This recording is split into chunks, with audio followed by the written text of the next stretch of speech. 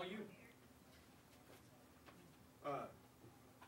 Bobby, did you ever have a game like that before? Shooting all those threes? Yeah, in high school, not on the collegiate level. That was my first really outbreak, if you want to call it that. So it was a first for you here. Yes, sir. What do you think was the key to being able to pull off such a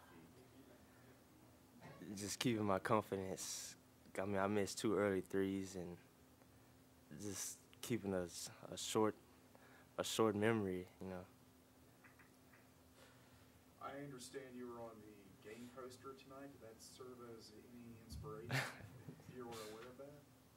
I mean, not really. It was cool, really, just cool. Brandon, brag on your teammate for a minute. I feel How like fun was it for you to watch him do that? it was his second time having an outbreak because he also stepped up big against Wisconsin and shot a lot of threes and stepped up there too. But this was his biggest outbreak, but I'm glad that he finally had one because we needed him to have one so he could step up as a freshman and do that almost every night, hit a consistent 3 or 2 threes every game for us, and that'd be big. They were earlier in the game. It seemed like they were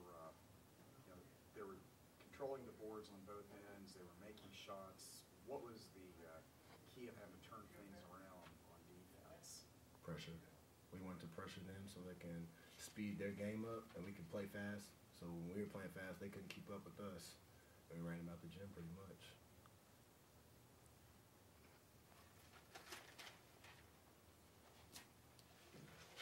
Outscoring 55-27 in the second half. I mean, what do you think of those numbers?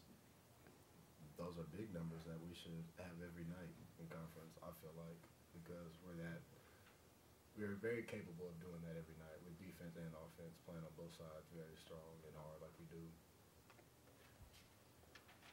Hey, would you say this is the right way to start Southland Conference play? This is just the start right here. Just the start. We got bigger and better things to do. Like, do that like what we did the second half, the first half as well.